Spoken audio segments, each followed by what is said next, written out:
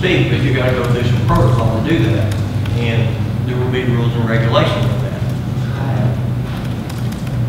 I think that will clean our meeting up and make it way more productive than some we've had in the past. I mean, we're here to conduct city business tonight. Listen to accusations, and the mayor just pointed out how inaccurate some of them were over the last few months. So John has worked with this with some other cities, I think, what we can do.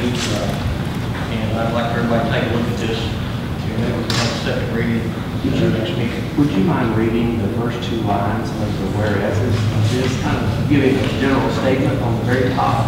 Whereas the meeting of the City Council and the City of Campbellsville Protest are for the purpose of the City Council to act as a legislative branch of the city government and as the policy-making body. Whereas the City Council desires to establish rules of conduct for the meeting of the City Council and for the City of Campbellsville. Terry, I understand where you're coming from. I'd like some time to digest this. No, that's what we want. I want you to look at it and first look, I've seen it. John, I'm assuming you compared this to the Kentucky Open Meetings laws. Absolutely. One thing that everybody needs to understand is that it's a public meeting and the public has an absolute right to attend, and there's nothing contained in this that would suggest otherwise. There's not an absolute right to speak at a meeting, but certainly as the policy-making body and legislative body, I'm sure the council would want to have comment on proposed legislation and things that the council is deciding. Every city has their own set of rules.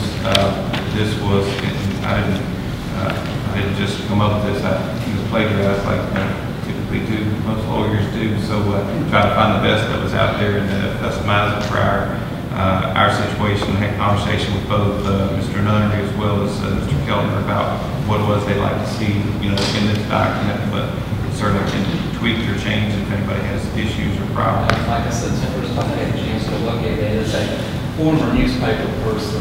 I am concerned about any limitations. The public does have a right to speak. Certainly they need to speak with restraint, politeness, etc. But if you look at section 12A, I mean, there's just a protocol to go through, and they will have the same right they have today, but you have to go through some protocol. I just reserve judgment until I get a chance to read it.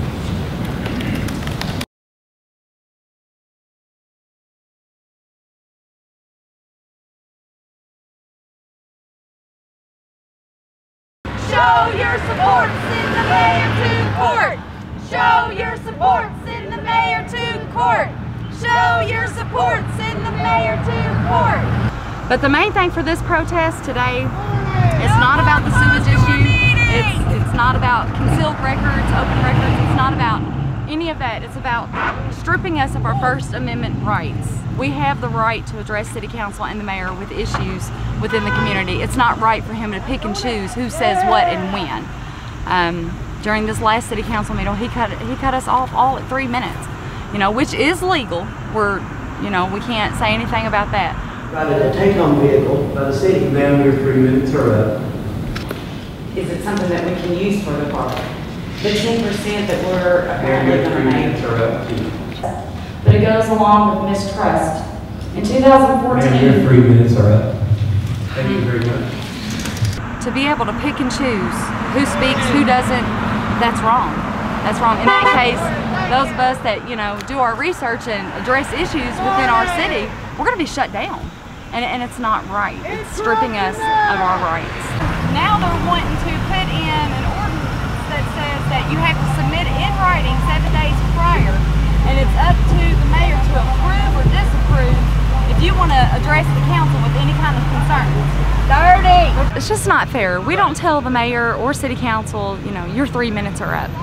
It's rude, it's not right, and then the new ordinance that they're trying to pass through that was actually written by an attorney is completely illegal. It is in infringement on our First Amendment rights for free speech. It's not right that you ask for a 7-day notice.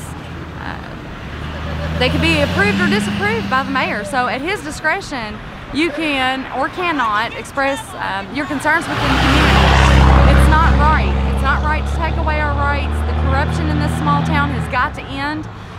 He says that media attention is negative, and it's not. If it wasn't for media attention, then things in this community would not be addressed as should. We're sick of being the smaller voices. We're tired of being stomped on. We're sick of it.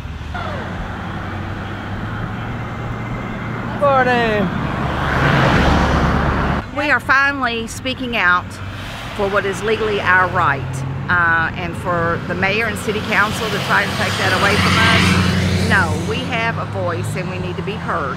There's questions that we have, but we can't seem to get any answers. We get shut down, we get timed. There's a lot of questions that we need answers to, and he should be, as the mayor of Campbellsville, be able to give us answers to these questions. I think it's hogwash is what I really think it is. It's against my First Amendment rights.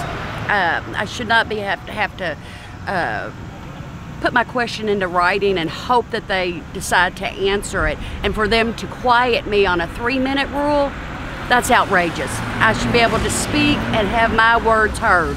And that's what I think about it. The people that live in the city, they pay these people's salary, the mayor and the city council, and their voice should be heard. And if the city council can't answer their questions, they should say so. And we should work together. But the mayor and the city council are not working together with the people in this city. And it has to change. Time for change is now.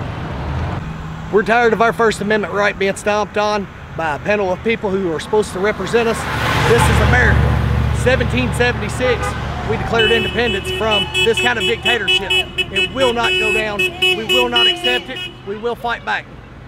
My suggestion to all citizens of Campbellsville and elsewhere is speak up, speak loud, and speak often. It's your right. No one has the right to take that away from you. It's illegal.